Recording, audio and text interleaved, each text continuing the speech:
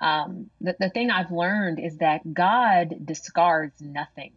Right. There is no such thing as waste in the hand of the Yes. Creator.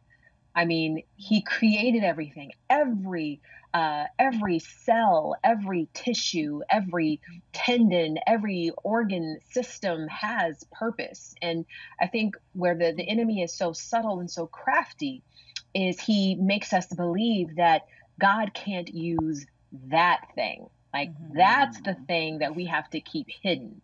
Because if people knew about it, then they would say, certainly you can't be a Christian. If they knew that thing.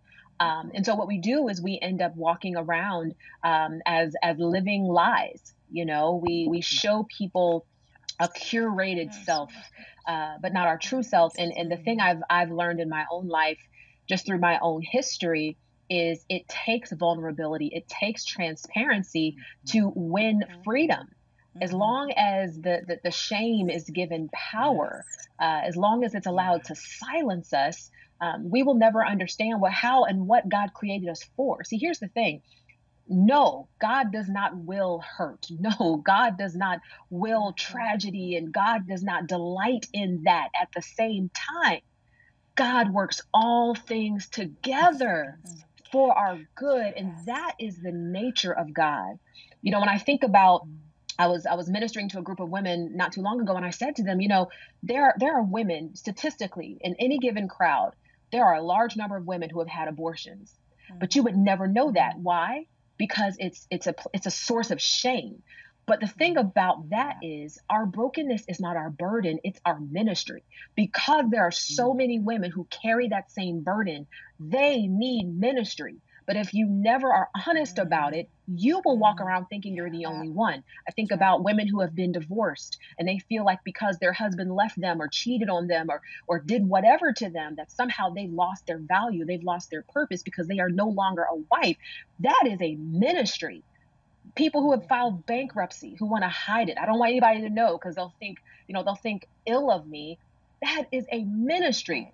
So I've learned that God uses everything. He doesn't discard anything.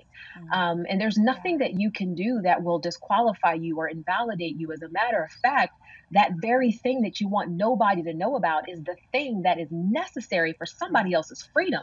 So at some point, we have to be honest because only until you're honest will you actually experience freedom. And I think that's what God desires for us. Nona, that you brought out that nothing is ever wasted in the kingdom of God. And so no matter what, every event holds potential for purpose and destiny, whether it baits your passion, whether it fires you up, whether, you know, nothing is wasted in God's kingdom and everything is for a purpose. He'll take, it's not all good. He said, I'll take everything bad and I'll turn it for your good. And so how do we help people find their identity in Christ? I know that repeating what God says, I am the righteousness of God in Christ. When we feel unworthy, when we feel unloved, I am the righteousness of God. I am more than a conqueror. I am filled with the Holy Spirit. I am healed. I am whole. I am delivered. I am set free. I'm a new creation in Christ. And speaking that over yourself just brings life. And then we can share that with others. Hi everybody, I hope you enjoyed this video. Subscribe today and you'll never miss a new upload. Thanks for being a part of our Better Together community.